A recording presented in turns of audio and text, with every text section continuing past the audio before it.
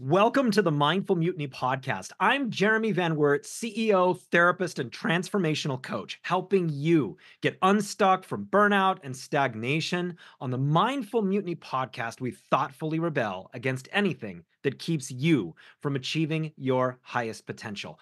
Make sure that you like and subscribe and leave a review on the platform that you're listening to this on. It's very important for the growth of a podcast for that sort of thing to happen. Today, we have a really fantastic guest. But before we get to that, I am a transformational coach. There's a lot going on in our world. And right now, a lot of us feel stuck. A lot of us feel like we don't exactly know where we're going spiritually, where we're going professionally, where we're going personally, and how to get there. I help you learn the skills and execute the skills on how to get there. If you would like to have some time with me and start talking about that sort of thing and see what it would be like to move forward in something like that, visit my website that's at the bottom of the screen here. I wanted to include this patch, which was recorded over the original things that I had said this specific podcast episode was going to be about. And I'm changing it right now because originally it was going to be about resilience and the power of pushing on and these sorts of different things. But the wonderful thing about having a great conversation with a person is that the conversation goes the way that it goes. And what this conversation turned into was far more than just simply a story of resilience. It really did turn into a story about how your environment, your surroundings, they change your potential, they change your mindset. And Howard's ability to create environments with design, with color, with things that change the way that an entire place feels. It's something that became the theme of what it was that this specific episode became about. We're talking about psychology. We're talking about what is important in a surrounding, what you surround yourself with. So, without further ado, we're going to slip right back into this podcast that is going to be about the power of your surroundings. And one more note. We had some sound quality issues during this because Howard was in a space where he was doing this podcast with a cellular phone connection. So there's some times when his voice glitches out and when his video freezes. I'm very sorry for that.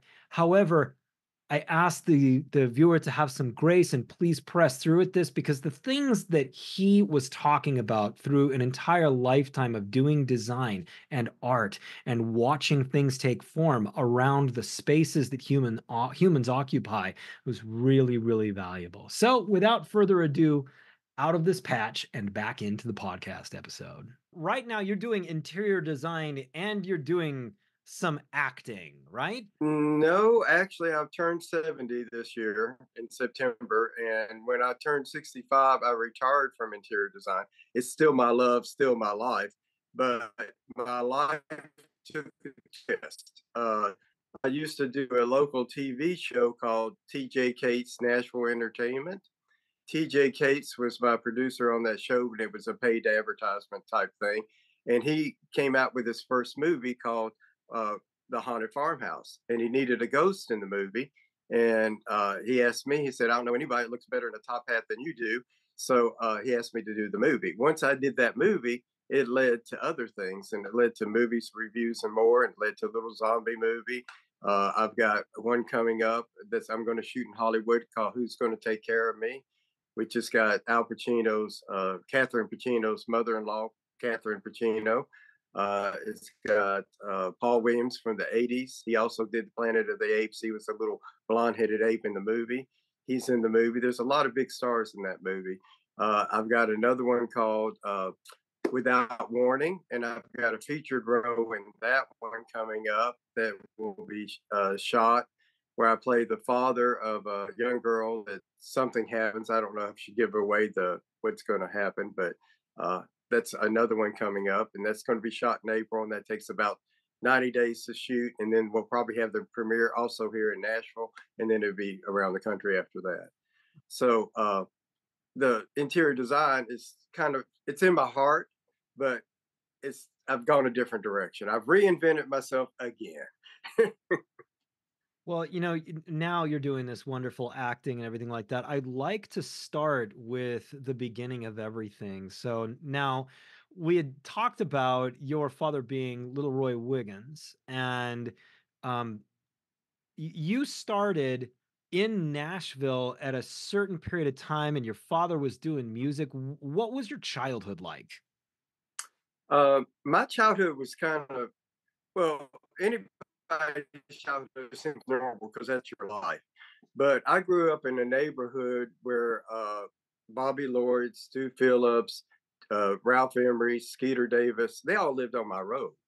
And and then Brenda Lee's manager was down the road a little bit further. So I grew up in a neighborhood called Brentwood here in Nashville, and it's become kind of like the elite neighborhood to live in the Nashville area.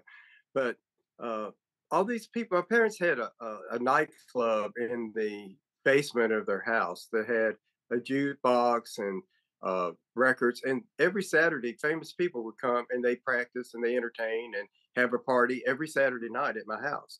So to me, it was annoying because as a kid, I go to bed at 8 o'clock. Of course, I really wouldn't sleep. I was in my room watching TV and listening to everything going on. But but people were always around me that were famous, but I just didn't think of it because my generation liked rock and roll. Now everybody likes country, and so I never really told anybody who I was till I became a lot older because I liked rock and roll. I didn't like country. So Well, early on, you have all these famous people around you, and you had talked about a little bit earlier. Your family had a relationship with Dolly Parton and a couple of these other people, and so you're young and you're growing up. What is it like being around all these people? well, they're people just like anybody else. I mean, one story I have is Andy Griffin actually started on the Grand Ole Opry. And he ate at our house before he left Nashville to make the movie No Time for Sergeants. And that's where he met Don Knox, and that led into Mayberry RFD and all that. Uh, but he started off in country music, but people don't know that he took a different direction, and because of that movie, it led him to a different avenue.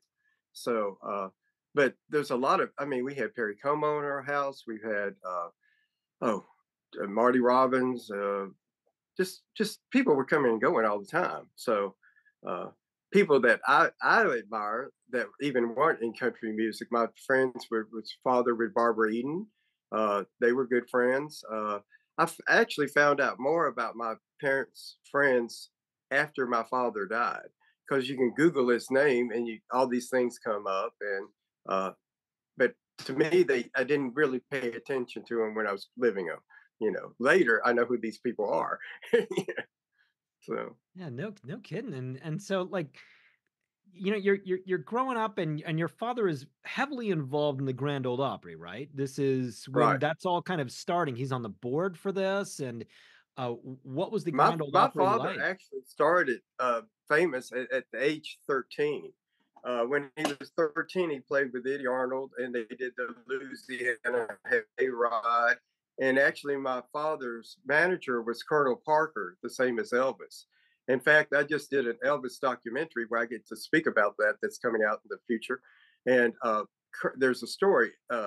Eddie Arnold got mad at all his employees except for my father, and one of the employees was Chet Atkins, and he fired Chet Atkins, and Chet Atkins became famous. The other one was uh, Colonel Parker. When Eddie Arnold fired Colonel Parker, he gave him $35,000. And when he gave him $35,000, he took that money and bought his part of Elvis's contract and got Elvis as a star. And then that made history. So without these unfortunate things happening that led to fortunate things happening, uh, There might not have been Elvis, I don't know. But it's funny. My dad always said, "I wish I was fired," because everybody was fired became famous, more famous. Uh, so just an interesting story. Yeah, no kidding. It can really turn things around. And so early on, you're liking rock and roll, but you're living in this kind of like world of country.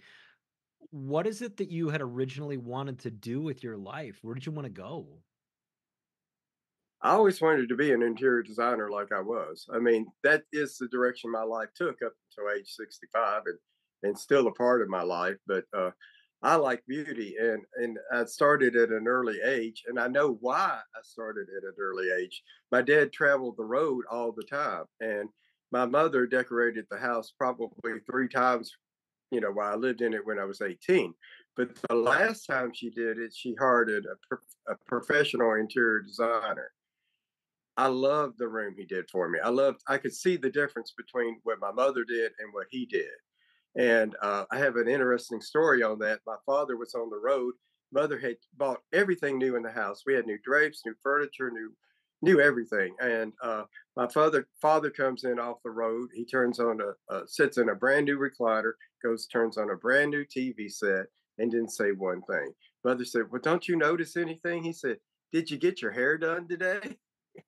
And it's like, no telling how much he spent. I know it was a lot, but that influenced my life because I could tell the difference between a professional helping her and her doing it herself. And the colors that he did in my bedroom, they followed me throughout my life.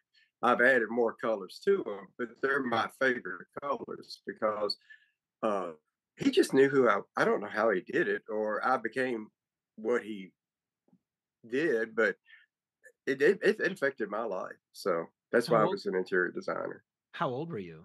Oh, I was probably 12 or 13, somewhere in there. So, and I didn't even know what an interior designer was, and I never even really saw the guy. I just saw what he did, and it's just like that. I love my room. I still think of it. I think of my dorm room I had as a kid because every environment I've ever lived in has been beautiful. Period.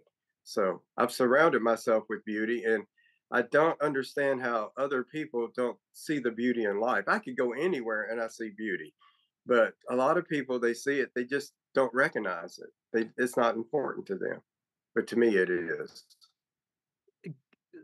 Talk a little bit more about the beauty thing, because this is something that's actually pretty I'm pretty passionate about. My life changed substantially when I moved into a beautiful area, an area that's inspiring, mountains, trees, and everything like that. And the environment is so influential in my existence out here in the forest. For you, it sounds like it's good design and color and beautiful things that create a sense of like a mastermind of creativity around you. Is that kind of how it works? Yeah, I think I'm an artist, but I just don't paint on canvas. I paint the room. I can see things in my head. It's a blessing and a curse because I like to go shopping. I always have. And when I go shopping, I look at anything and not shopping for it, and I'll picture it where it could go in the room, what it looks like, and I don't make mistakes. So it's hard for me to come across something beautiful that I have a spot for it, not to buy it, because I'm like, I know it's going to look good there. I've got to have it, and I've always kind of had like small um, goals in my life, even as a child. I mean, I remember when I was young too, I wanted a painting, and the painting I thought it said $50. I just barely saw it when I was out, and that, but I went back and it was $150, and I thought I'm still going to get that painting. So I saved up my money for $150 and bought that painting. So I've always thought there's nothing I can't achieve. I just have to wait long enough to get the money to do it. And I was very bad about not eating. Even my mother would give me like $5 to eat lunch money every day. Well, at that time, you could buy milk for 3 cents and bread was free. So I take and buy a little bit of milk and a little bit of bread and pocket that five money, $5 a day. So I was making $100 a month as a kid, not eating, you know. So I could buy anything I wanted. So if I wanted that $150 painting, that was only a month and a half of not eating, and I could have that painting. So That's and yeah. so you're kind of moving on. You're going into high school here, and you're getting out of high school. Where did you go to? What did you do in high school? Where'd you go to college? I went to Franklin High School. I started off, this is an interesting story. I really started off being a veterinarian. I was in veterinary school for a year and I called home and said, I don't like this. It's not what I want to do. They said, well, there's a design school in Franklin called O'More. Would you like to do that? And I said, sure, I'll go to O'More because they could see in me before I probably did that I was talented. I mean, my room always was the best room in the house. And I've always, I don't deny it, I'm very materialistic because materialistic things make me happy. I can't help it. But, uh, but so I went to O'More. And when went to O'More, that's truly what I wanted to do. And it didn't take me long to become one of the world's 35 leading interior designers because right after O'More, phone's ringing. After O'More, I got to be an Andrew Martin, one of the world's 35 leading interior designers that I was telling you about. So uh, that that was a big honor. I made a mistake because that was international, and I'm in a book with uh, uh, Jane Churchill, which is Churchill's granddaughter, and all these famous designers. And they asked me to go to England to get like an Academy Award that was televised over there. I was too young. I thought I was scared to go to England. I'd never been anywhere by myself, especially to another country. And my wife had knee surgery at that time, and she needed me, so I just didn't go. If I had gone, I think my life would have changed. And I know it would because I would have been around some very affluent people at that time that could have taken me to the next level. It did change in time, but it just took later on to do it.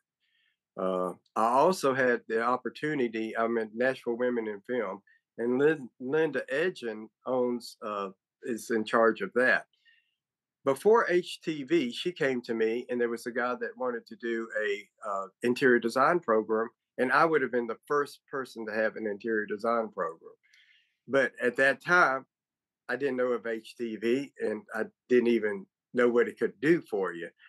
Later on in life, I was talking about how we met because I did try to get on an HTV or have my own TV aired interior design program later in life, but I didn't accomplish it. But she said, we met because I brought somebody over to your house and we were going to do an interior design show. I said, what happened? The guy left, he had an accident and he got killed. So fate just took that away from me because otherwise I would have been a famous interior designer. So that's twice that it's happened that I kind of let or fate took in and it didn't lead down that avenue. I finally did become a famous interior designer, but it was many years later after starting my own business, touring down Atlanta, and getting featured in a lot of magazines and books and stuff like that. Yeah, it So sounds like you were really consistent about what you were doing and where you wanted to be. I've always had small goals, and my goals, and I've always set up goals. Even as a child, I was saving up money to buy this. I wanted to do this. I achieved that. I want to do something else. It's just a matter of setting, like eating a dinosaur. You do it one step at a time. I'm not. I'm pursuing acting now. I'm taking a role. My dream is probably to be on a Hallmark movie, which I am going to appear with a Hallmark actress coming up pretty soon, and do bit parts, maybe like one of those Christmas things that my next generations, because I keep showing them every Christmas, say that was my grandfather or that was my great grandfather. Just like I can go on the internet now and I can find out things about my father that he never told me or I never knew, but I can Google it and I can find these things out. So it's almost like a conversation with someone who has passed because you're always alive on TV or on the screen. So I want to go back in time here because you told me an awesome story about you being shy and you originally just not being socially bold and you having to kind of come out of your shell. What was the thing that precipitated you kind of coming out of your shell and realizing the power of your personality? That was very. When I was young, I loved to dance, and I was confident on the dance floor. I would ask any pretty girl, anybody to dance with me because they would. I didn't have the fear of rejection, but away from that, I did.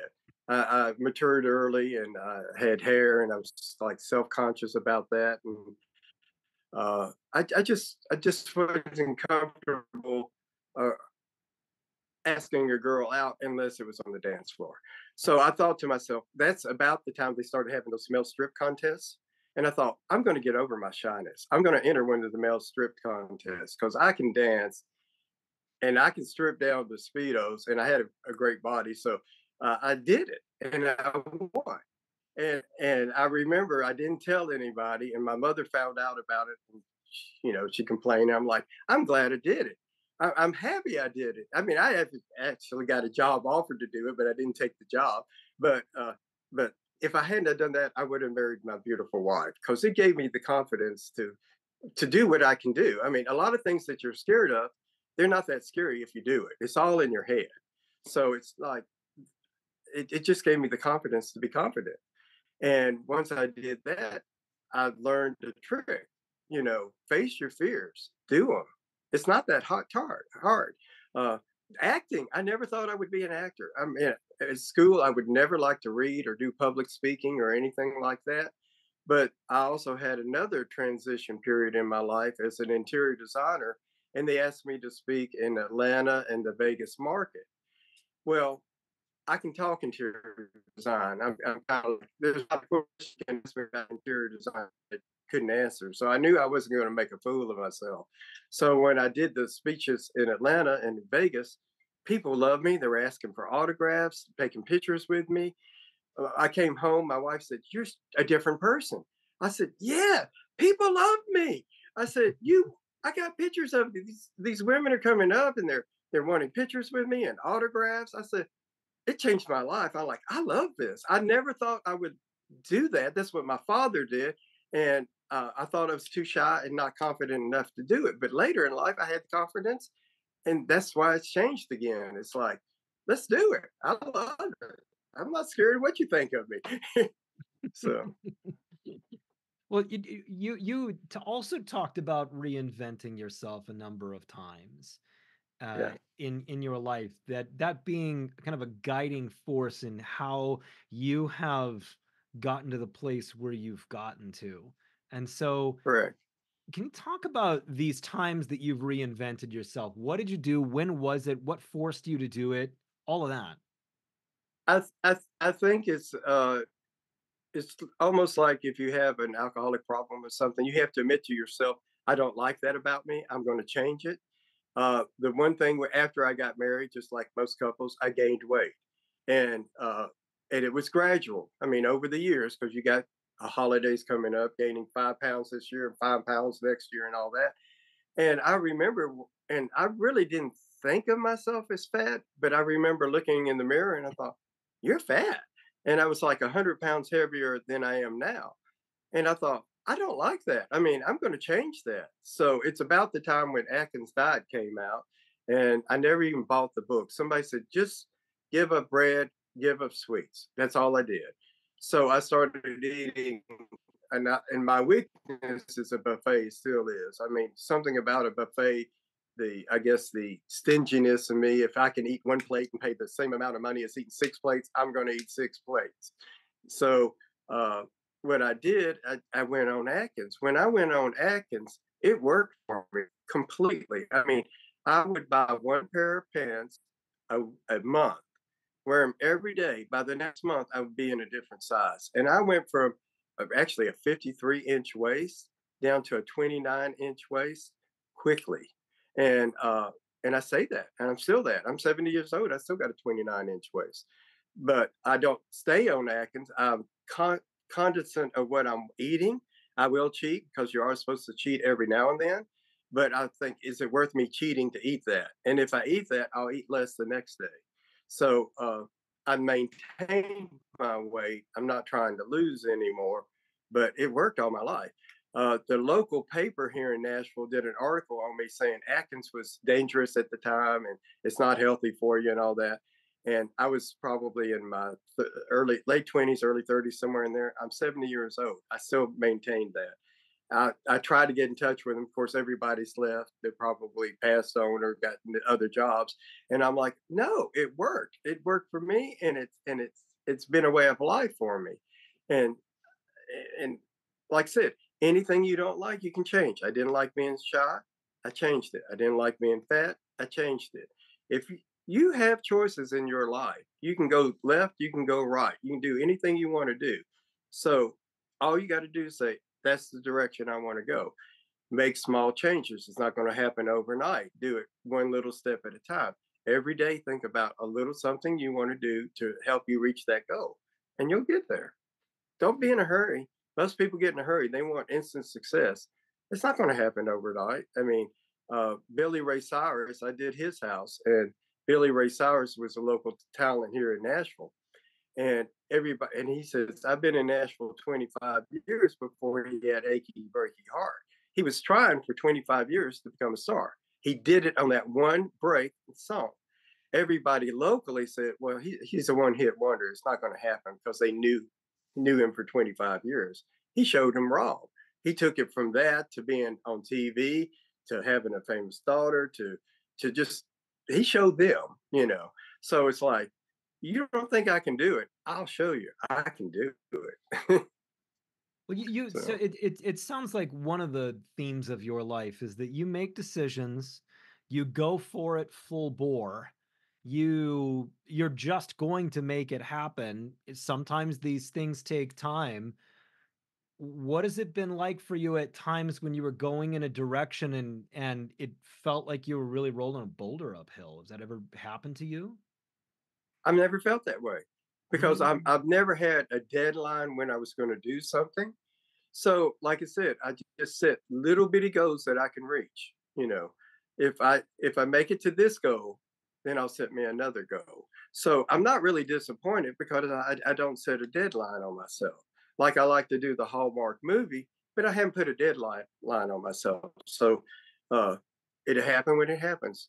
God plays a role. uh, you don't tell him when you want to do it. He lets you do it when you do it. It may not have been the right time for me to be a famous interior designer when I was in my 20s, when I had two opportunities to do so. It may come. It may lead me to another direction. I don't know.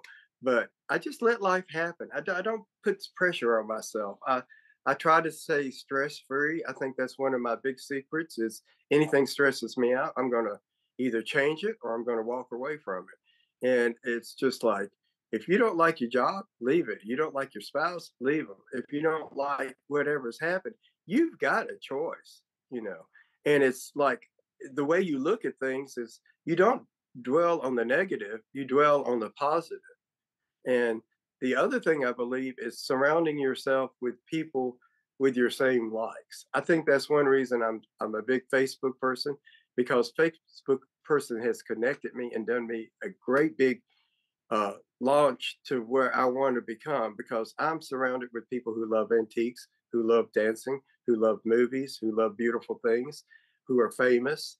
And through that, I've gotten one of my Christmas books. I know it's a little different direction, but I'm in this Christmas book that Christmas in Designer's Home, which features my home.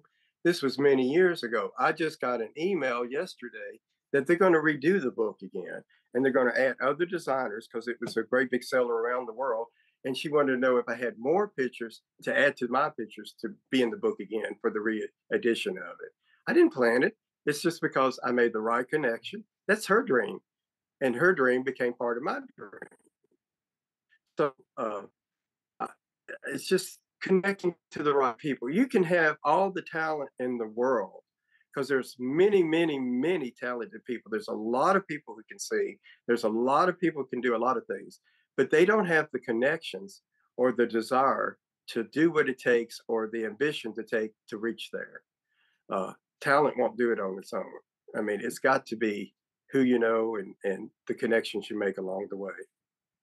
Well, you're at a certain age here. You're loving rock and roll. You're living in this kind of like country bubble, I guess I could explain it. You want to Mhm. do um, interior design. You get married. At what point do you start to really see the value in where you grew up and the people that you knew and the network that that provided, and really kind of come into recognizing everything that your father had done to surround himself in a heck of a network? Well, it it's all been kind of gradual, and kind of looking back on it, things happened that made me who I was. One thing that I think was a big influence on me is actually Dolly Parton. Dolly Parton, uh, well, let me back up a little bit. Dolly Parton had come to Nashville, and she started singing on the Porter Wagner show. My dad had Grammar Guitar Company at that time, and he took me to make the first publicity pictures of Dolly and Porter. And so I met Dolly before she was just starting her fame. And I fell in love with her. And then Saturday night, my dad did the Opry and Dolly was doing the Opry. So we talked behind stage all the way up till she made 9 to 5. And I remember learning a lot of things from her because it's almost like she's an old soul. She's one of the conversations we had. She said, "Howard, when my career is over, I'm going to write children's books." Well, her career's not over, but she managed to work that as part of her dreams. So it's like she's a lot like me. She takes small steps and then gets larger steps, and she makes her connection. That's how I learned it. She treats everybody the same. I mean, uh, she one time she invited me to go to. She did this fundraiser in her hometown in Sevierville, where she did at the high school a scholarship where people paid, and then she bought college educations to help her town. She took her tour bus and she took a second bus behind it, which was just her personal friends. And I was on that bus with like RCA secretaries and just her friends, not famous people, just friends. She took us all to eat and she ate with me above everybody else. It was just her and I at the table having lunch. So that's one memory I have. The other thing, I was in a car accident. If you see my ear there, I kind of cut it off and they sewed it on. I was in the hospital, and I was in the hospital with a broken neck. Well, Dolly was on her rise to fame, and she came to see me in the hospital. And I was in traction because of my broken neck, and she brought her sister Stella and another girlfriend with her, and there was like two hospital chair beds beside the bed, and my parents were sitting at the bed, and in comes Dolly. Well, the two girls got the chair, and Dolly was standing up along the wall. My father asked Dolly, she said, "Would you like to sit on the foot of the bed?" And I said, "Yeah, Dolly, sit on the foot of the bed so I can tell everybody I had Dolly Parton in my bed."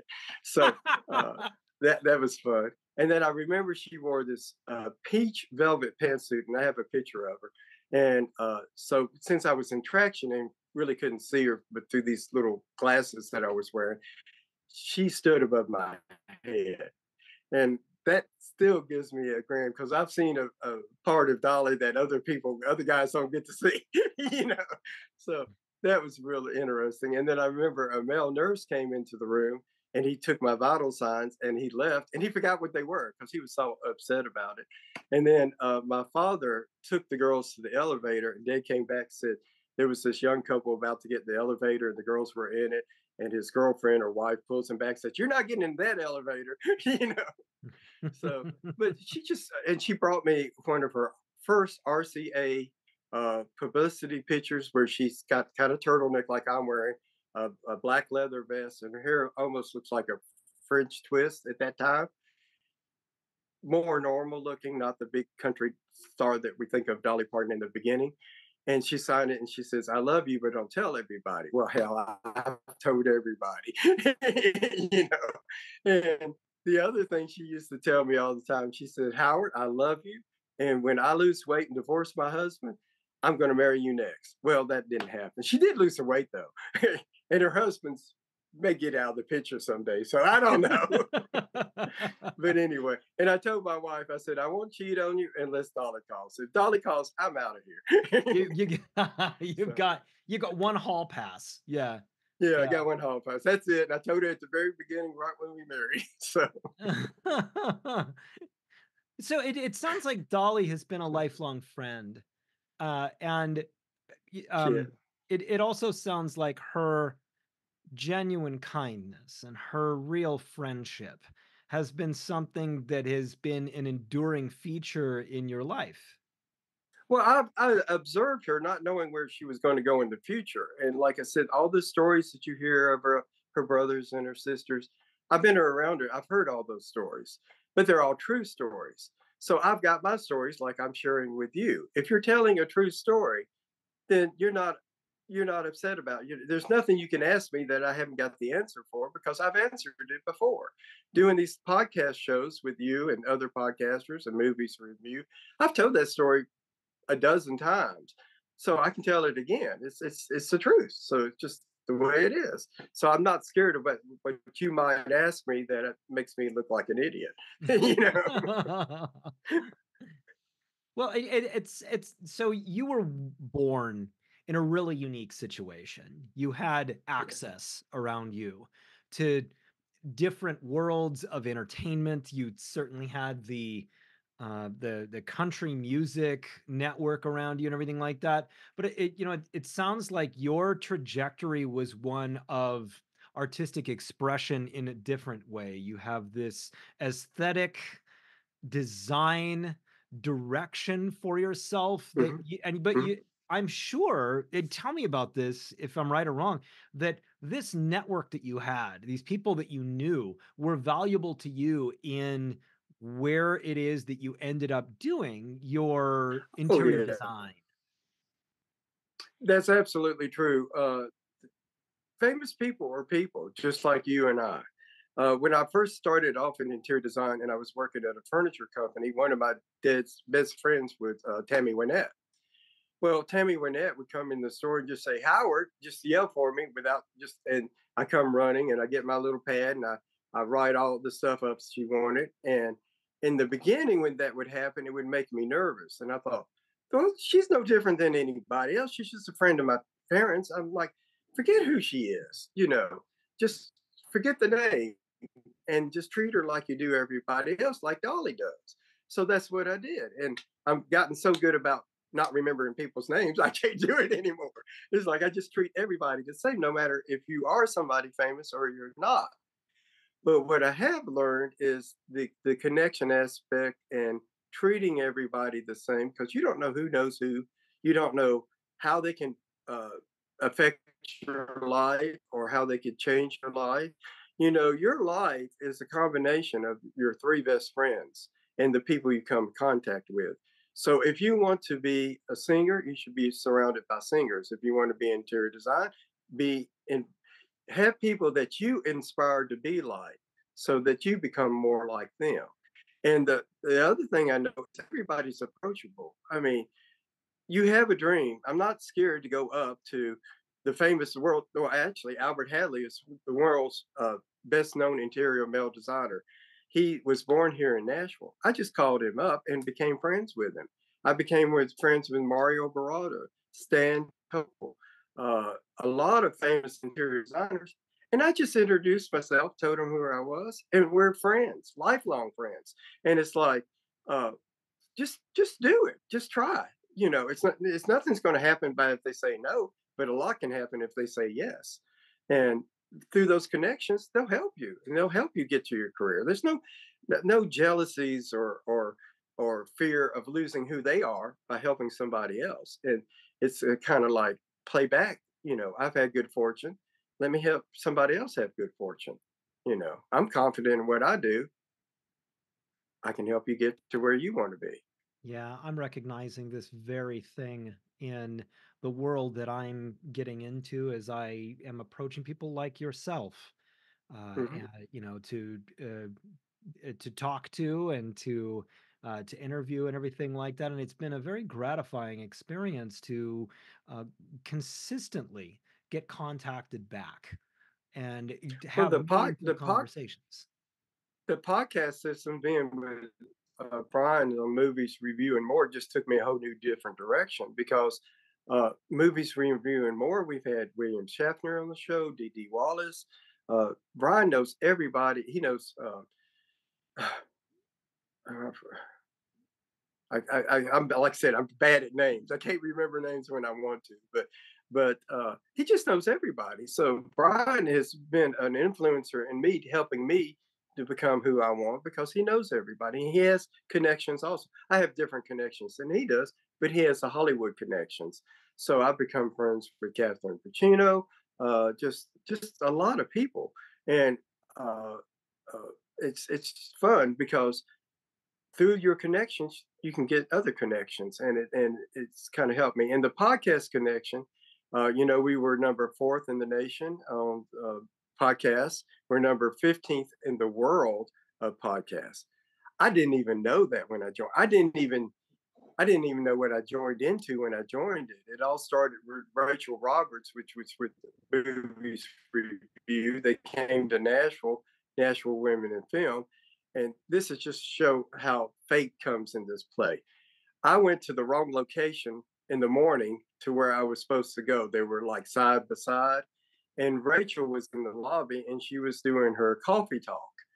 And I met her during the seminar and just, talked to her and stuff like that. So I walked over and we just started talking.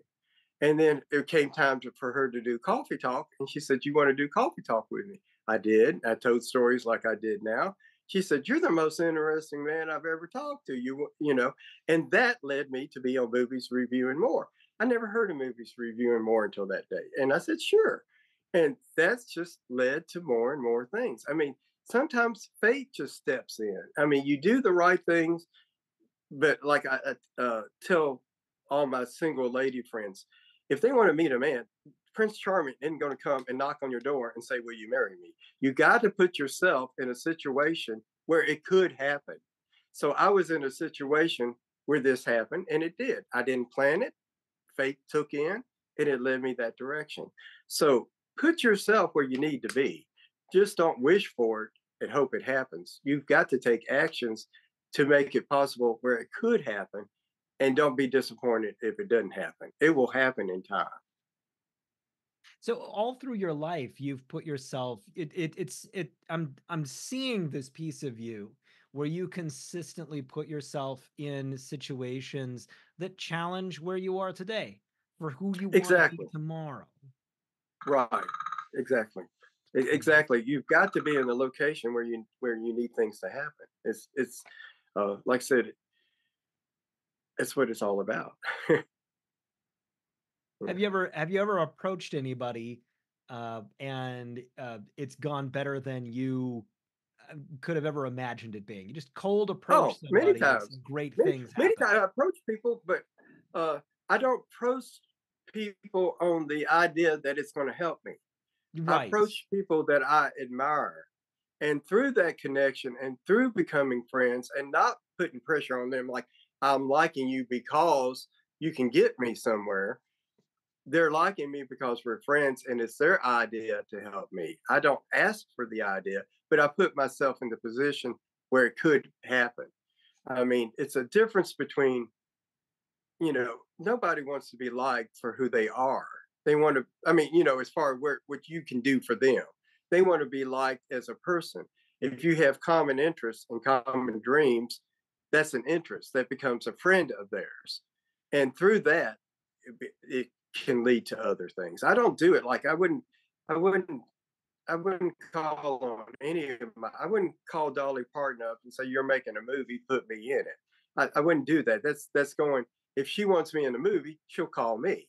It's like you don't put yourself in that position where you're asking for it. They've got to ask you, but you got to be there to be asked, in their presence or their thoughts. Yeah, Yeah. you have to be relevant in their thoughts currently. Right. Right. Yeah. And Yeah. I'm a firm believer in well, I'll go back a little bit. When I was an interior designer, I had this self hypnosis book that I bought, and it said, "Start your day relaxed. Think about how you want to plan your day and how you're going to go through your day." Oh my God, that book! Every time I did that, I made sales like you would not believe. And it became so scary. It worked every single time. I was scared to use it every day because I thought, I'm gonna. It's like a Aladdin lamp. I'm gonna use my three wishes and I won't have them. So it's like I would only use it like when I wanted money. I would think, okay, I'm going to do this and it did. It worked every single time. Somebody borrowed that book from me. I can't even remember the name of the book, and they never returned it. Probably because it was working for them too. And I don't even I can't remember who I loaned it to or what, but it worked. But that what I learned from that is start your day off slow. Don't be in a rush. Don't to think about your day. Think about what you would like to happen during your day. And a lot of times you can will it to be. I mean, I've been in situations like everybody that are bad situations, but I can will it right. I can think to myself, all right, just calm down. It's life. Life is a roller coaster ride. It's going to have its ups and downs. Take a deep breath. Let's reevaluate this. It's not so bad.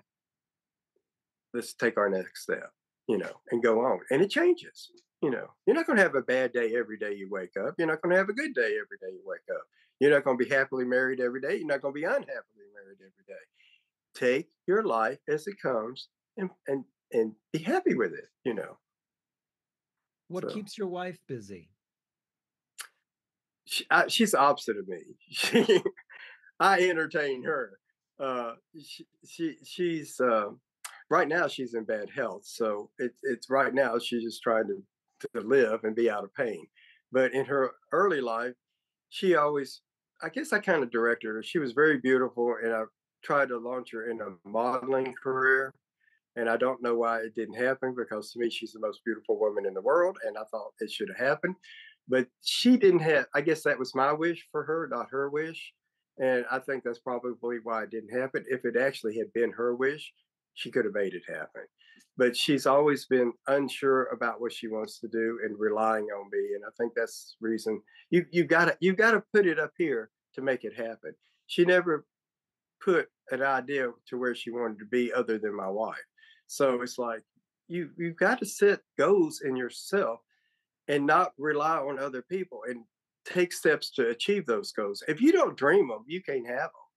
So it's got to start with a dream. It's got to start with a desire, and you have to work every day toward it. And don't put a deadline on it. Just go small. You're not going to. Let's say you wanted to win the lottery. Well, you can't win the lottery on your first time you buy a ticket. You're going to have to keep trying and trying and trying. But plant it in your mind. Think I'm going to win the lottery. And I've known people who have actually done that, and it will happen because it's something about a destiny. Putting it out there, it will come to you. And it, it, but you don't say I got to have it by the time I pay bills. It's not going to happen. You know, just plant that idea out there, and somehow the universe just kind of answers you and what your desires are. I'm very sorry Being to. healthy was one. I mean, Ah, being healthy was one. When I lost my weight, I thought I want abs. I'm 70-year-old and I have abs. Not many 70-year-old men have abs, but I have them. I set that as one of my goals. So I did things to achieve it. So you just plant whatever you want to be, you can be. If you uh, just whatever. I mean, I don't care what it is. If you plan that as a goal, you can reach it and just take small steps to get there. mm.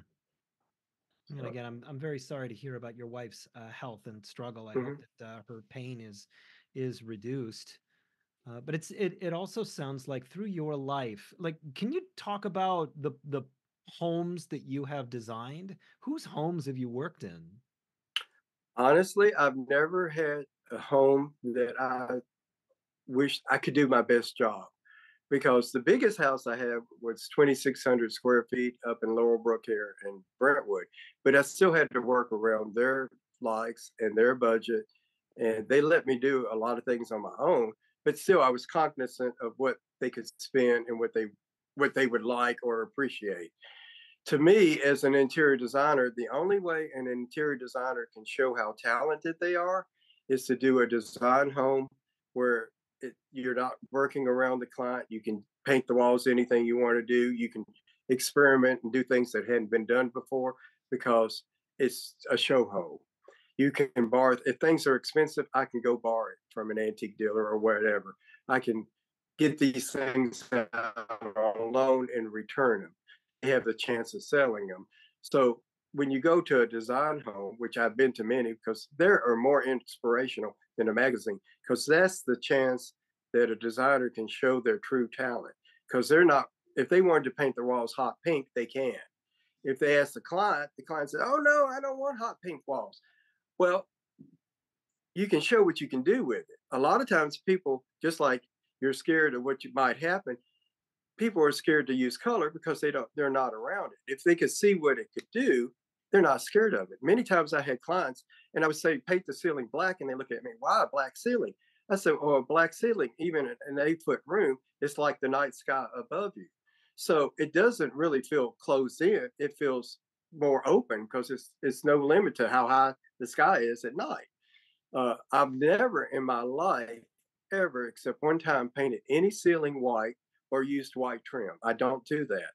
And there's a reason I don't do it is that uh, if all your walls are a color and there's no white in the room, why do you have a white ceiling? It's not part of the room. It's not part of the colors of the room. You're actually fencing yourself in like a fence with that white ceiling. Uh, I paint colors on trim. There's a reason people use white paint, and I know they don't know it, but I wrote a book called "What Were You Thinking? Recognizing Costly Mistakes that People Make," and one of them is using white trim. If you look back in history, when culture became famous and people that were royalty and stuff like that, they had the first homes and stuff. They would do trim that looked like malachite or stone or marble to look very expensive because everybody had wood. You could do that, but you wanted to step a step above and have it look like an expensive material. As you go on and through history, you get the 1800s. If you look in your historical homes, all your rooms are different colors. They're all different trims. They didn't go to a paint store to buy a paint. They had a color expert that came in there, I guess something like what I am now back then, would come in and paint your room to the color trim that went with your furniture and the environment it was in. There was a different color on the wall, different color on the trim, different color on your furniture, because you didn't have a big choice. You had to use what you did and worked around it. Then the 1900s came and you had the American craftsmen and they did real wood. So you started having walnut trim and real wood trim and all that. Then what happened after that? The war started happening. And when the war started happening and the soldiers came home, they started these little bungalow houses. And the bungalow houses to start their family, they started using white trim because you could build these houses quickly. You could paint your trim white, and and and it went with everything. So they started using white trim. It stayed on because these families of these soldiers started growing, and they had bigger and bigger homes. Well, back in that time, they didn't show homes completely furnished like that. You walked in and you walked into an empty house and you would see detail like dental work or egg and dart or beautiful moldings, and they would be painted white. What happens is when you walk into an empty home, that white would pop out, and you would say, "This must be a good builder because look at all this detail he put into building this home." In actuality, I don't want to walk into anybody's house and see the trim or before I see the furniture or the art or feel the room. To me, that white, if I had a black piece of paper, I put a white dot on it, you're going to see that white dot. The only way that white dot is have other white dots, so you see it as together. You got black and white, but one dot would make that stand out, or the reverse of that. If you had a white piece of paper, put a black dot on it, where you look at that black dot, but several dots, you see the whole thing balanced out. So to me, a room should be not really a focus per se or anything. You should walk in and feel comfortable around it. You should feel beauty around it. I think of it like a cathedral. When you go into a cathedral, you see color, you see pattern, you see all this beautiful stuff, and it's not overwhelming. It's absolutely beautiful. You feel the room. You don't feel each little thing. You see the beautiful environment, and you can feel that, and then you can appreciate the detail as you study the detail. You don't always walk in and see all the detail. You have to sit there and ponder it. I had I had a guest last night that was in here 3 hours, and we were sitting in our living room. And at 3 hours, she says, I keep looking around and I keep seeing more and more details, more things that I just didn't see when I walked in. Obviously, there's things that you're going to see that just stand out because of their size, but it's all those little details that make it interesting. It's I call it food for the eyes. You know, the new wears off. After the new wears off, if you just got a few things, you just get bored with it. So you have little details that you will notice, and other people will notice to make it better and better and better. That's where I stand. No, that this is great. So you're not just simply talking about pretty colors here. You're actually talking about psychology. And you're talking about the human mind. You're talking about the way that our Hmm. minds work inside different environments. And I True. talked about this before. The reason that I chose this color behind me is because part of the work Hmm. that I do is the helping people with their spirit. And blue is the color of the throat chakra. And what we do is we talk. And so I've got this blue emanating out from behind me. So there's a meaning in the color, and the car matches it and everything like that. I've got this psychedelic tree over here. The color on the Hmm. wall makes for a much richer look from this angle. And so, can you talk a little bit about psychology, the person, the environment that we live in? And Very much can. yeah, please go for it. Uh, One of my very best friends, and well, started off as a client, but she was a very best friend. She was a heart doctor. And being well, she started when I knew her, she was just a nurse, and she became a heart doctor. As life went on, she became wealthy. When I knew her, she wasn't. But and when I was asked to do her new beautiful home that she had worked so hard and tried so hard to reach her goals and finally got it, I said, let's do color. You're dealing with stressful situations, telling somebody they may or may not live. We've got to do this and this and this. I want to make your house the most fun house I've ever done in my life. You're a bubbly personality.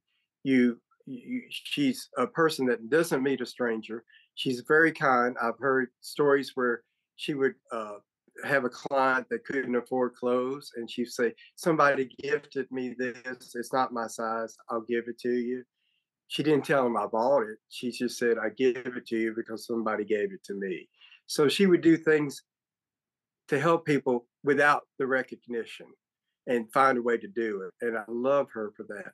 So I knew the kind of person she was. So when I was doing her house, I was picking colors that made me think of her, that made me think about this is joyful, this is fun, this is divvy, this is her personality.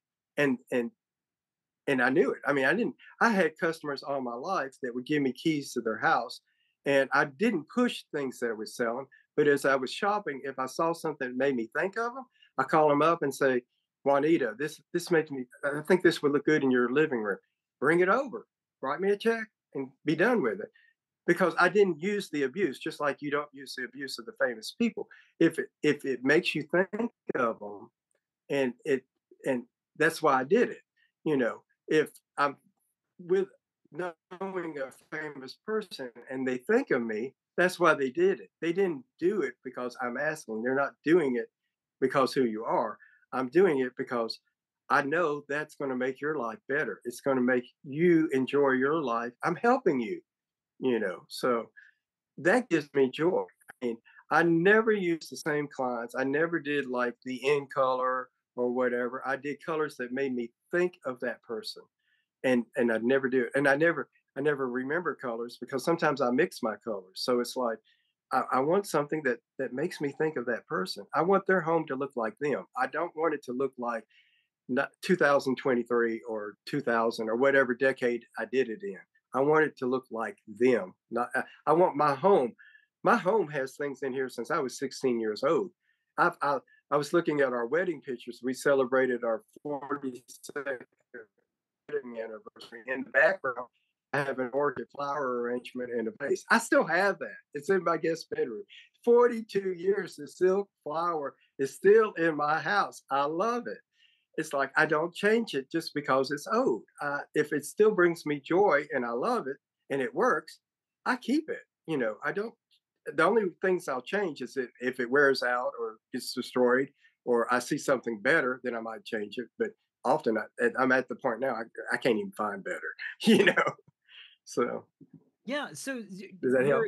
you conceptualize people with an aesthetic, with colors. Yeah. I'm sure that there is a little bit of their personality. This person seems more cosmopolitan. Person seems more classical. This person seems more rustic, what have you. And Right. you put together this thing. Now, have people talked to you about how their their process, and I'm talking about their creativity, their experience of their space has changed after you reworked things, the joy that they experience in their Their life. attitude. I, I have a very good story on that.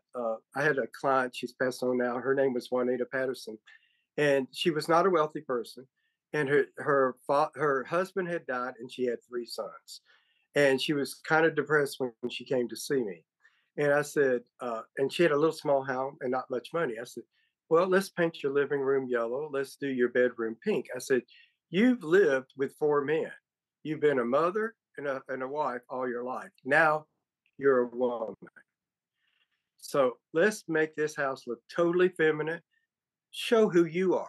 And with that, she gave me more referrals than anybody I've ever had, rich or poor, because I did all three sons' house. I did the office where she worked. I could count on every year she would tell somebody how I changed her life for the better and that I could do the same for them. And it just went on to the day she died. Actually, she turned 80 and she got remarried again. And I did her and her new husband's house again. And I used some of the things that she already had and reinvented for their new space in their life at the end of their life together. So it's like, yes, you can change. I mean, Dolly had an expression said, "Money can't buy you happiness, but it does make misery more comfortable." And it does. I mean, think, why do people take vacations? They take vacations to escape their life, to get in an environment that's beautiful, so they feel relaxed and comfortable and relieved. Your home can do the same thing. My home, when I come, I have hardly taken any vacations. I come home, that's my retreat. It gives me joy. I look at the beauty and the things around me, and I'm relaxed. I'm comfortable. I'm happy. I don't need to take a vacation. I can't think of any place that would be better to be there in my own home because I created it the way I wanted it.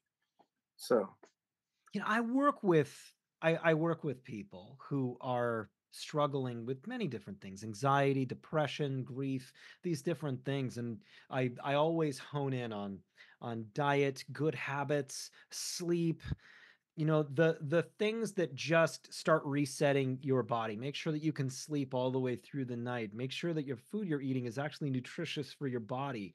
Include this nutrient and that nutrient, these sorts of things that just create the base level of health. But one thing I've never done is talk to people about, do you love your environment where you live? And I mean, we talk about family members, but what we're talking about now is the aesthetic of where it is that you call your space in this world. Even if it's a studio apartment, do you love being there? Does it make you exactly. feel cozy, creative, happy, like you want to be there, like you could go to Yosemite, but you also would love to be at home just the same? Exactly. And you have power over that. You can create whatever makes you happy. You can put in or take out whatever makes you happy there. Unlike your family, you can't control your family. So I don't count family as part of making anybody happy. In fact, I saw something on a long time ago, and I always remembered it. It said the number one thing that will make people happy is not money, not your family, is how fast you can get to work. And I thought about that, and I'm like, yeah, that's true. Because if you're not in a hurry and a rush and driving through traffic, and or had an argument with your spouse or something, and you're thinking, you know, people that you come in contact, they feel that tension. They don't have to know about it, but they can feel it. I knew that in sales. the people that did sales are the ones that are the happiest, and they feel my joy, and they feel the joy I give them, and I feel the joy for them when I'm helping them. It's not, I can't, it's got to come from the heart first. So little things that give you tension or stress, you don't have to say anything to anybody. They can feel it when you in contact with them. So somebody who's depressed and anxiety and all that, I think is very important for them to realize, create a calming space, create a space that you love, create somewhere you want. It's a safe zone. This is your safe zone. This is where I feel like I am who I am. I want things, or if it's art makes me happy, antiques make me happy. But let's say it's something else. Let's say you collected something, or something that brings back a childhood memory, or just, if you analyze your life, there's reasons you are who you are from things that have happened in your life. And if you realize that, you can take those things away and put things that do make you happy. You can forget the past and bring in the present and create the life that you want to live. I mean, Yeah. so. That's very, very strong. And as you're talking about this, I'm kind of like going on this journey of this, creating the aesthetic of the life that you really need to live, and that makes you feel a Hmm. sense of inspiration and joy. And the home environment that's behind you. Now, I'm just going to speak for the sake of people who are just listening, because there's video and then there's going to be the Hmm. audio podcast of this wonderful. You have these urns behind you. You have this really interesting rich color on your wall with these pillows on a bed with that have the gold and maroon colors on them. It's Well, it's a space that, it's yeah, go ahead. if you Google Howard Wiggins Facebook, just a regular Howard Wiggins Facebook, I post pictures of my home all the time. Again, it's like I said, this is an Oriental room. There's this. I want to see if I can do it. There's this bed behind me. Is it's just anyway. It's 400 years old. It's 8.5 feet tall. Uh, I saw this as a child. I went to an auction with my stepfather, and this bed came up for auction. I mean, I couldn't afford it. I didn't have it, but it stood in my mind as the most beautiful bed I've ever seen in my life, and it's always been there as the most beautiful bed in my life. So years came about, and I are we still on?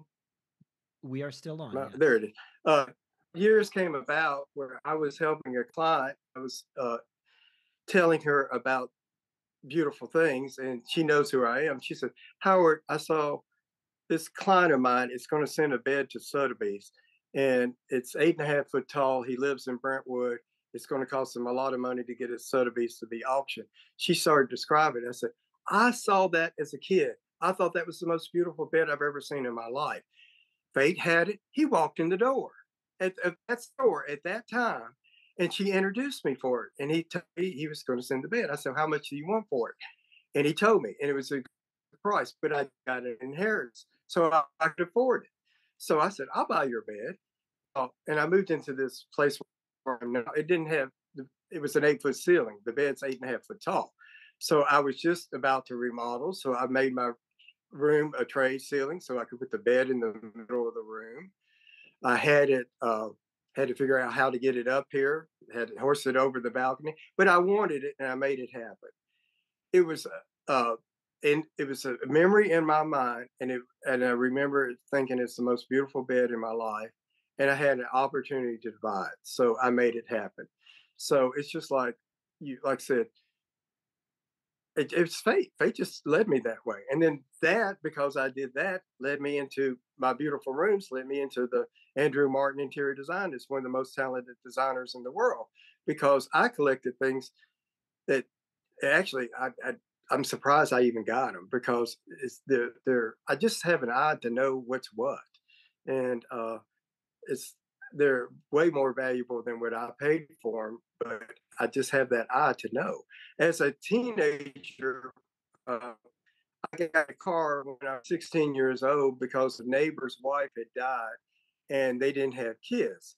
So when I was 16 years old, I had a DeVille Cadillac that was only 2 years old with like 3,000 miles on it. And so here I am as a teenager and I'm driving a Cadillac like some 60-year-old man. And I used to fantasize and go to Cheekwood and think, I'm coming back from Europe and that's my house. And, and I felt rich even though I wasn't rich. But it set in that mentality. I like that feeling. I want to be surrounded by beautiful. I want that lifestyle. I want to live like that. And so I've always maintained it. I never dreamed of having a big house. I don't have a big house.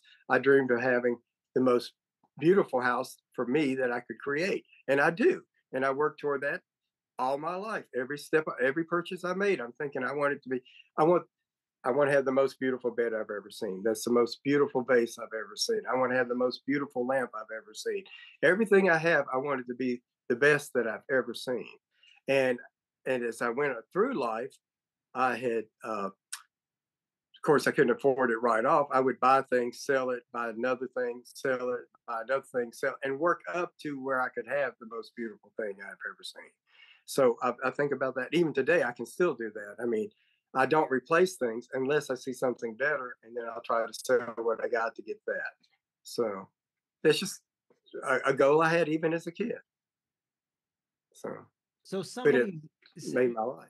what I see, and you alluded to this a little bit earlier, is that the average person in, let's just say, the United States, they live in a space with white walls. And the white walls are often a primer color that were there from the designer in order for somebody to put color on the wall should they wish to do that. But most people generally don't do that because we've grown up around walls that are white. And, quite honestly, around art that is mass produced, art that is not particularly unique or says something about you as an individual. And so, what would you say to people who are kind of living in a space that does not inspire them, a space that does not give them, that sense of peace where they are? I know why people are the way they are because I've helped enough people through my 50 years of interior design. What happens is a lot of people, they think they're right and they don't listen to anybody else, and they make mistakes.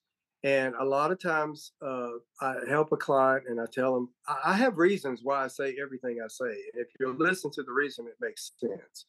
But if you don't listen to the reason and you're stubborn, then you're just always going to make the same mistake. And what has happened a lot of times dealing with those people, they take a long time to deal with because they keep analyzing everything and finding excuses why they don't like it or they can't do it, or they just say, I don't like it. And they'll have a reason behind it. And they keep making mistakes, which makes them not trust anybody, and they don't trust themselves. And they become worse and worse and worse because every time they do make a decision, it's because they've reached the point. I'm just tired of fooling with this. Now I'm just make a safe decision and go with it. But that's not satisfying what they need. It's just they just don't have the power or the knowledge to make the right decision. What I've seen is when I go to a client's house, we all have beautiful things and things that we made mistakes. I always been the type of designers that I look around and I'm thinking, that's a beautiful piece. That's not, you know. So I'll tell them to eliminate what's not beautiful and work around with what's beautiful. And then I'll tell them the reason I'm doing this is because you've got this beautiful vase behind me. If I do the walls yellow, it's going to complement that vase. And if I do it in the right way, it changes their life because they can see why I'm doing it. They can see the value of doing it. They can see how it can change. When you talk about white walls are what they pay mental institutions. That's not what you pay to be a friendly or make an environment. Mental institutions are white. Now, I'm not saying you can't have white. There are beautiful new neutrals out now. There's a vanilla white that I absolutely adore. And I have nothing against white. But for a backdrop, you want to have a connection with that color. You want to possess that color. It's got to be a color that makes you happy. I don't know anybody has a white wall that makes them happy. Like your beautiful blue wall, I can understand that. And art galleries, they'll say, well, museums do white walls. Museums do white walls because they can't paint every time they have a new exhibit. But just like your artwork or artwork that I have, it's like I tell a woman it's like eye color. If a woman has blue eyes, and or let's take it back. Let's say a woman has brown eyes, and back in the '60s, all the women were doing that blue eyeshadow, and you saw the eyeshadow, you didn't see the eye. The colors that you put around somebody can bring out those eyes. Elizabeth Taylor, with her violet eyes, always had that violet eyeshadow because it brought out the color out of her eyes. Anybody else could put that on, and you'll see that violet eyeshadow. It's got to complement what is there and not take away from it, but enhance what is around it.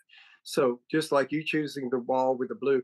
Now, what I do predict in the future, because we're going through this period of all neutral, is the next generation is going to be the first generation not to match, not to be scared of color, because they're going to crave color, because they're not going they you everywhere you look is neutral. Like when I looked in '85 and everything was mauve and blue, I was sick of mauve and blue. I don't want to see it again. But if everything you're looking is neutral now, that next generation is going to have 18 years living at home, and they're going to be happy to have a new home to be able to use colors that brings them happiness, brings them joy, and they're not going to match. All generations before pretty much match colors. You don't even have to match colors. You can stay in the range of a color, and that's a lot more exciting than matching a color.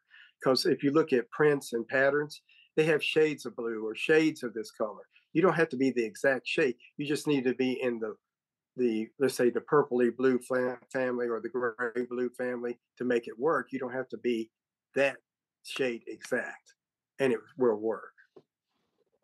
What is your favorite aesthetic? What is your favorite kind of design to do?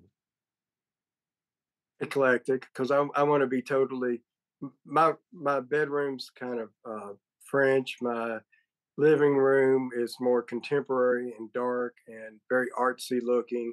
The kitchen's real traditional looking.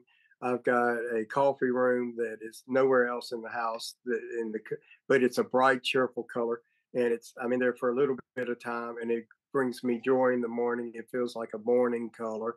I think the psychology around color is just important as the color itself, because like I said, you're creating an environment that you want to be in. And your environment needs change as you go through life or you go through the day. So, like I said, I don't want to be. I use my living room for like my company at night, so it's black. It looks great at night. It looks better at night than it does in the daytime because I got my lighting and my art, and you can certain things you notice, certain things you don't notice. Daytime is not as pretty. Daytime, my kitchen's got skylight in it. It's a orangey color. It's more cheerful colors. It looks better in daylight because that's where I am in the morning. It's in the kitchen. So I think about how I'm going to use it. The bedrooms are restful colors, so you want to do colors that make you feel restful. Dark colors make me feel restful. I could not really sleep in a bright color bedroom because that's energetic. It's giving me daytime feelings. I want a restful, calming environment at night. I want something that relaxes me. I don't want to uh, be hyped up. Yeah, no So kidding.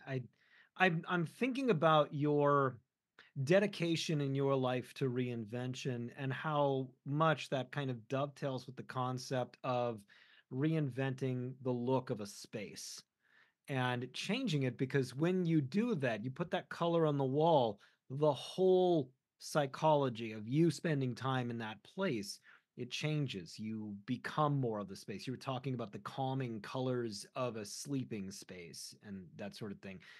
Now, younger people are likely going to be living in smaller spaces. I'm seeing more of that coming up where um, the tiny home thing, a more of an austere approach to life is occurring mainly because of the cost of housing and these sorts of things.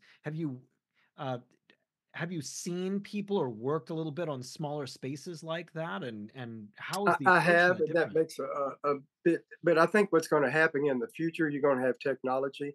where you can actually have you can change your wall. You can change, you know, they've already got technology that I could do a spotlight and I could change that to look like the ocean. I could change the scene to look like something else. So I think what you're going to see is technology changing so they have power to just switch their environment at a flick of a button. So that the space has changed. So there's that need in you to go somewhere. If you're in jail and you're in a jail cell, you're seeing that thing day in and day out, you want to escape. So even though you're in a smaller situation, so there's got to be things that you can do to feel like you're not trapped in that environment, that you can change it, you can change the wall color, you can do that. I mean, there's things. I've got one client. We had a TV set. She's not a TV person, but she's got an app on her phone, and you can put art in Atlanta, and you can go to the art galleries, and you can pop on your screen a copy of that art gallery's art. You could change it to Christmas scenes at Christmas. You could change it to your family members if you're feeling homesick. You can change whatever you want to see on that wall with that screen. That's already exists. You could do that now. What's going to happen where you're going to do it to the whole room, the whole wall, kind of like you watch Star Trek and they go in that little tube and then they just get in a whole new space. It's going to happen. I mean, technology is going to keep up with the need of people. So, Overall, your life, you've been around people who are astonishing. You have decorated spaces to increase and enhance the human experience in those spaces, and the sense of that space, the creativity in that space, and these sorts of things. Overall, in a lifetime, what have been the kind of big themes that have made you who you are, that you would say are the big takeaway lessons of your life? well, I think recognizing that designer's talent when they did my parents' house, I saw it at an early age and I could see what it could do to the way you feel and feel about yourself. Uh, I think I don't know. To answer a question, it's just put yourself in the environment you want to be like and what you want to be like, and have friends that are like you and appreciate the things that you do. Uh, I mean, that could be music, it could be dance, it could be art, it could be anything you want to do. Find the thing that makes you happy. I started off being a vet. I knew the very first year, I don't know why. I think I wanted to be a vet because I liked my dog, like all kids do. But when I got to be a vet, that includes farm animals. I don't like all the process. I didn't like it. I based it on a wrong decision. Well, I thought, well, a vet makes decent money. I'll have a nice life, but that wasn't me. That you got to discover who you are and what makes you happy. It could be cooking. My friend Rachel Robertson's on the thing. Her thing is cooking.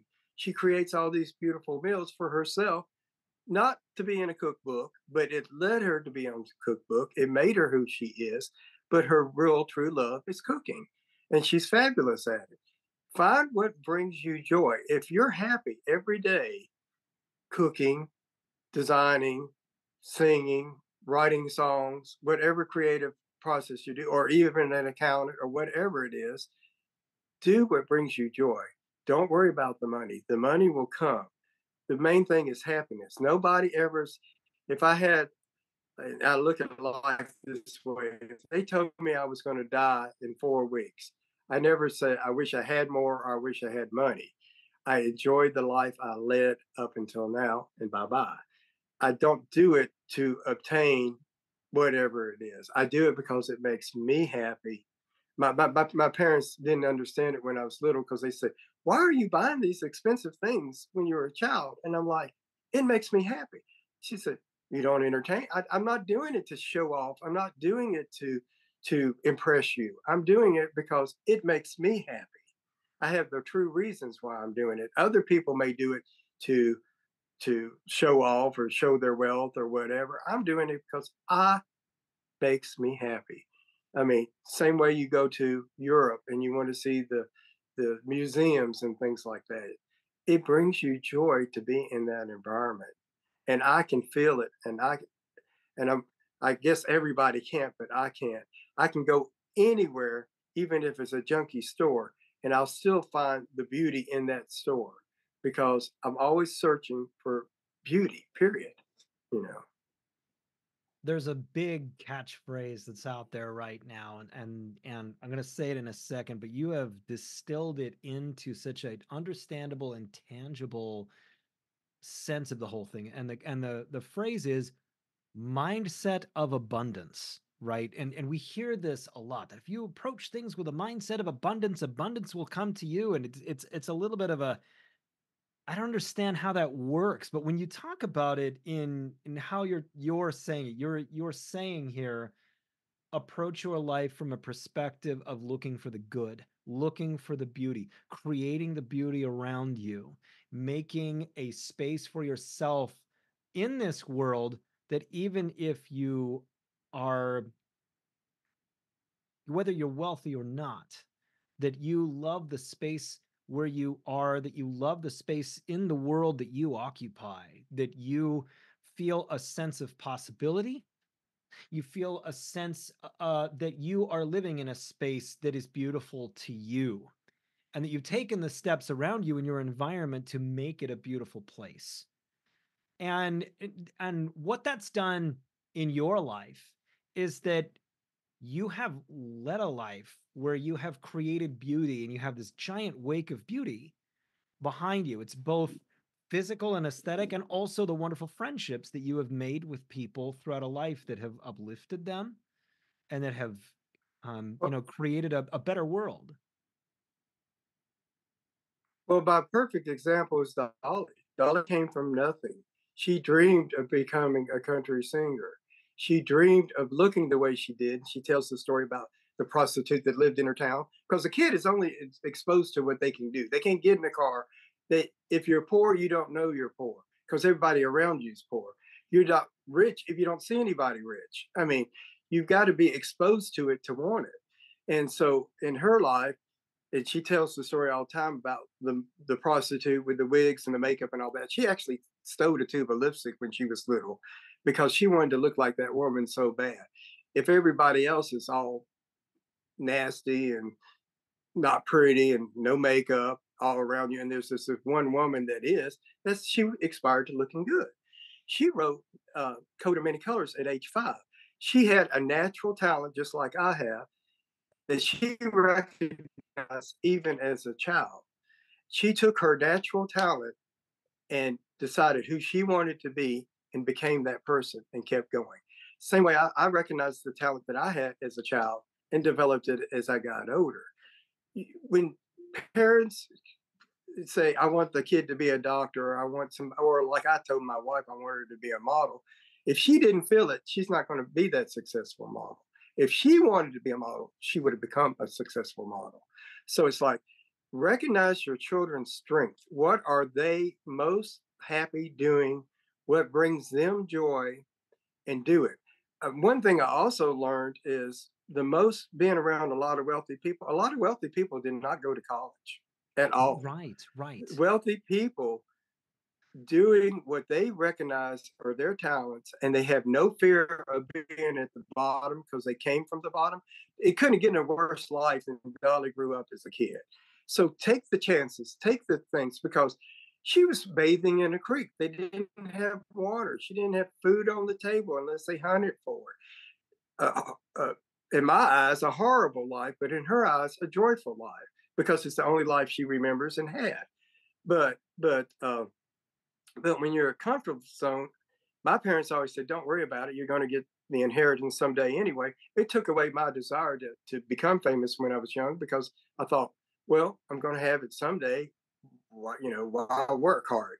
But what I didn't realize, what they thought was comfortable, is not what I think is comfortable. Because they grew up in depression, having a paid for home is comfortable for them. To me, I want more than that. So it's like. Uh, Find out what makes you happy, recognize your talents and develop your talents. Don't follow anybody's footsteps. Don't listen to other people. You figure it out for yourself. What it's going to take to make you be who you are. Have no rush to do it and do little steps to get you there. You can't become Taylor Swift. You can't become Dolly Parton by doing what they do. You've got to figure out yourself what will help you get to where you need to be and take those steps to do it. So, Your words resonate so strongly, and I'm really happy to have had you here because you really embody the whole concept of you do you.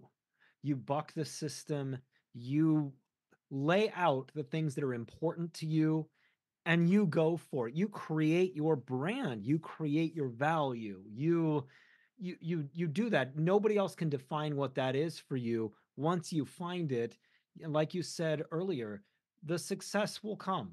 Once you are really well defined, once your value in the market is something that is you're providing an incredible value to others because of the value that you have created inside yourself. And what you do is you create beautiful spaces for people.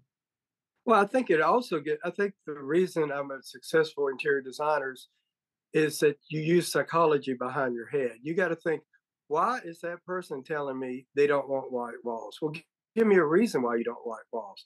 Why do you not like that? Give me a reason. If you can't give me a reason, then you have no reason. I can give you a reason why I feel the way I do for you to have a colored wall, for you to not have this. If you can't give me a reason why not to do color, then why are you right and I'm wrong? In your eyes, it's like everybody has a reason to become who they are. Everybody has a. I mean, your childhood. You could tell the same thing to one child and tell it to another child. It's going to affect this child and not affect that child. People hear what they want to hear. They listen to what they want to hear, and they soak into what there is. You can have a horrible environment, but if you let that soak in and become your life, you're going to live in a horrible environment. If you recognize, hey, I come from a horrible environment, I want to change it. I don't want to live like this. I want to change my life. I'll be honest. My stepfather, not my stepfather, my father, he was on the road. He was a famous person, but I didn't think he was a very good husband to my mother. And I thought, well, when I get married, I'm not going to be like him. I'm not going to cheat on her. I'm not going to do what he did to my mother. I'm going to be a better man than he is. But I recognized it and I recognized what I need to change. Some people can come up in their environment and they'll grow up just like their father because they saw their father treat their mother that way and they're going to treat their wife that way. If you don't recognize what's wrong, you can't fix it. So if there's anything about your personality or anything that you don't like, you can fix it. You're a person, you're a human. We've got that power. You know, if like Dolly, if you didn't like being poor, you change it. You've got that power. You if it doesn't, if it's harmful memories, erase them, get rid of them, create new memories. We've got every day is a new start to a new life. Go for it. Yeah. Well, Howard, thank you Mhm. so much for your time here. Thank you for, telling Mhm. these wonderful stories of your life. I feel like the big theme with your story is about creating beauty, about creating possibility, and about having real substantive relationships with people throughout a lifetime, that people at their very core are human, and that we all need friendship and inspiration, and that these things are really the quintessential thing that makes everything kind of fit together as you build the skyscraper of your career and your life and your marriage and all of these things. And so, the complexity of your story. Thank you so much for coming and sharing all of these things. My pleasure. My pleasure. It's what I do, and I love it. So I'm glad I could bring it to your eyes and share it with you. Well, yes, and to the listener, thank you so much for listening. And please make sure to like and subscribe. It really helps when we're building a podcast like this. Thank you to our wonderful guest, Howard Wiggins, for sharing his story and his values and all of this. And to all the listeners, please, I am Jeremy from High Altitude Mindset, CEO, therapist, and transformational coach. Now go be something great.